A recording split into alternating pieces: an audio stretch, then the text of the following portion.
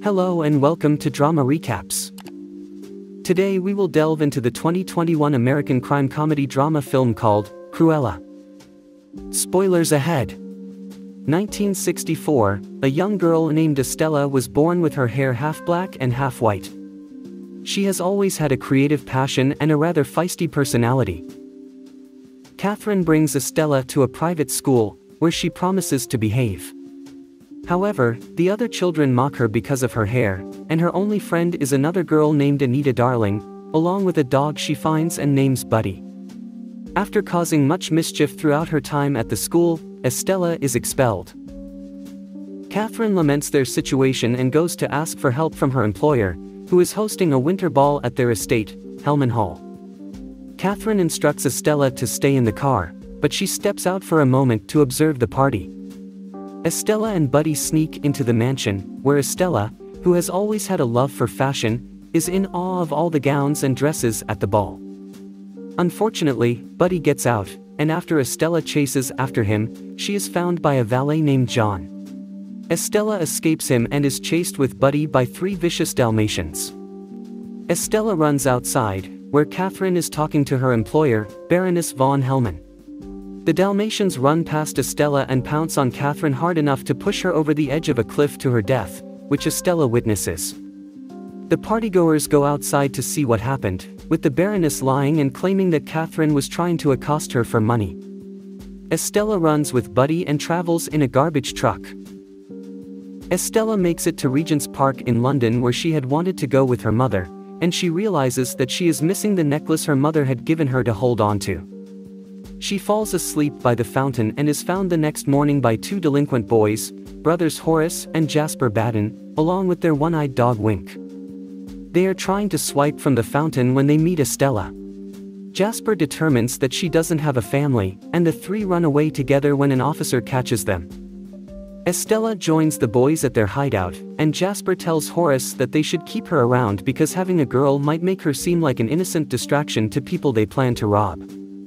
Estella dyes her hair to go along with the schemes and be unrecognizable. 10 years later, Estella continues to pull off crimes with Horace and Jasper to support themselves, plus Buddy and Wink. Estella also continues to work on her fashion ideas. On Estella's birthday, the brothers surprise her with a job for the Liberty department store downtown, since Jasper had noticed her always staring at the place. She is very grateful to them. Estella begins working at Liberty as a cleaning woman for a rotten boss named Gerald. He never gives Estella a chance to present her ideas and treats her awfully. Horace and Jasper bring her lunch, and Horace thinks the place can be robbed, but Estella wants to work honestly, only to have the trash she is taking out get poured onto her when the bag rips open. Gerald then brings her back in and tells her to clean overnight. She steals a liquor bottle from his office that night and goes to the window display, which Estella finds hideous. Estella wakes up hungover by the window, with Horace, Jasper, and other patrons seeing the display, which Estella changed radically to appeal more to her style. Gerald sees and prepares to fire Estella until he is informed that the Baroness, who owns the store, is arriving. The Baroness asks who did the window display, which she actually likes. Gerald says that Estella is the culprit and is being fired, but she instead tells her assistant Jeffrey to give Estella her business card. Estella runs off with the Baduns in celebration of moving on up. Estella begins to work at House of Baroness, coming up with dress ideas and designs. She sees very quickly that the Baroness is a cold and soulless woman who only critiques the work of her employers and has rather sociopathic tendencies, such as using a razor to cut the sleeves off Estella's design and not care when she accidentally nicks Estella's hand.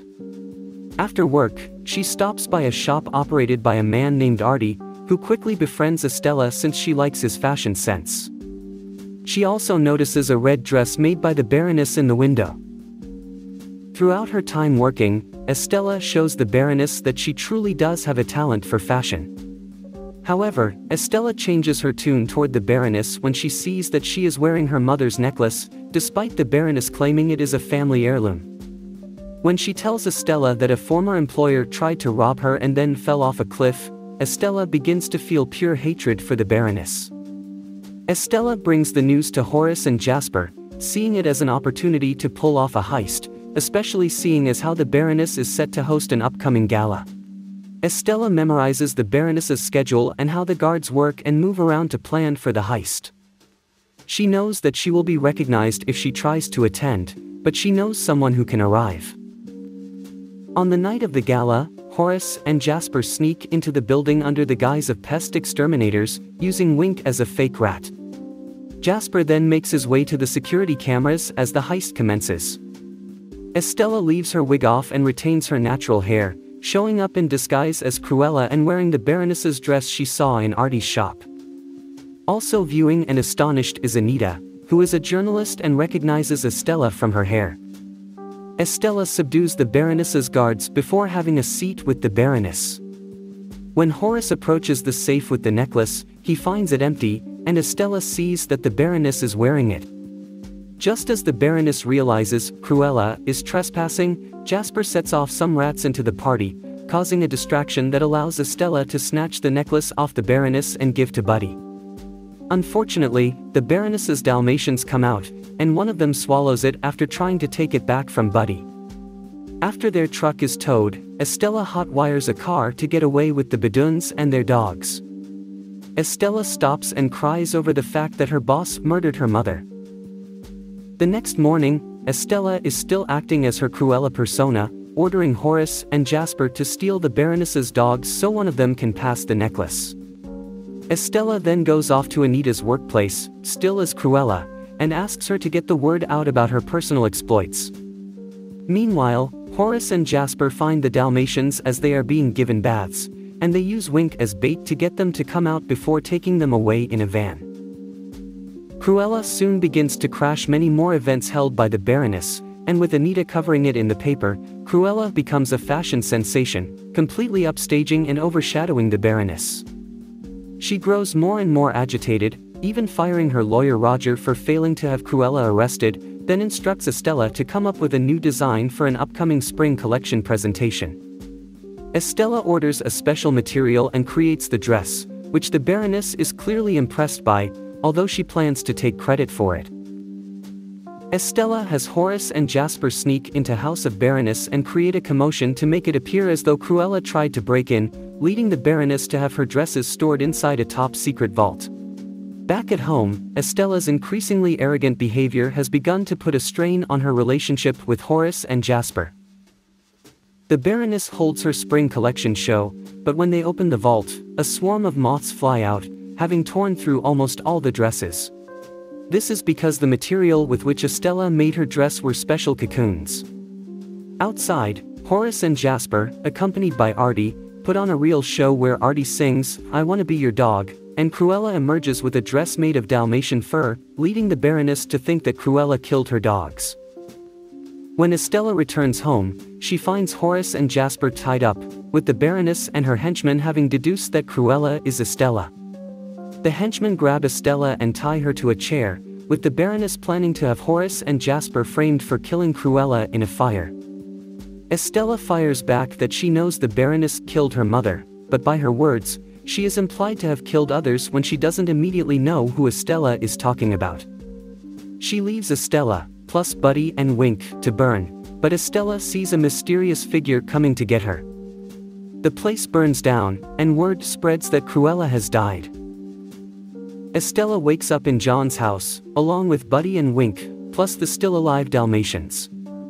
He brings her Catherine's necklace, which, to Estella's surprise, contains a key to a box.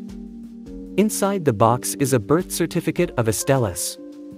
John then reveals that the Baroness is Estella's true biological mother. Although the Baron did want children, the Baroness thought being a mother would hinder her success, so she ordered John to have the baby killed after she was born, but he instead found Catherine and gave Estella to her so she can be raised properly. Estella is in disbelief and runs away, stealing a motorcycle from a delivery boy. She rides back to Regent's Park where she addresses the space as Catherine. While she is in disbelief at being lied to about Catherine not being her mother, she still viewed her as such, and now decides to embrace her new identity as Cruella, born brilliant, bad, and a little bit mad. Estella gets a truck and busts through the front of the police station, then sets Wink inside to get a key to Horace and Jasper's cells. Although they break out, they are still mad at Estella for how she treated them. After she tells them about the Baroness being her real mother, they go back to John's home, where she says that Horace and Jasper are her family. They then gather to come up with a final plan to bring down the Baroness, and Estella later goes to Artie for help as well. Horace comes back with the Baroness's Panther de Ville car, and Estella likes the sound of the name. The Baroness hosts another ball, where all in attendance are wearing wigs to honor Cruella. Estella grabs a pin and pokes the Baroness, distracting her long enough to grab her dog whistle. She uses it to bring the Dalmatians outside by the cliffside. Estella gets the Dalmatians to obey her, and then reveals to the Baroness that she is her daughter. The Baroness once again takes credit for Estella's talent and pretends to want to take over the business alongside her. She approaches her as if to hug her, but instead pushes Estella over the edge. This is witnessed by everyone, just as police arrive, and the Baroness is unable to cover it up. As the Baroness is being arrested, Cruella arrives, once again surprising everyone. Cruella holds a funeral for Estella, then takes Horace and Jasper back to the estate, which she renames Hell Hall after taking the man out of Hellman. Together with John and Artie as part of the team, Cruella tells the brothers that she has some big plans in store.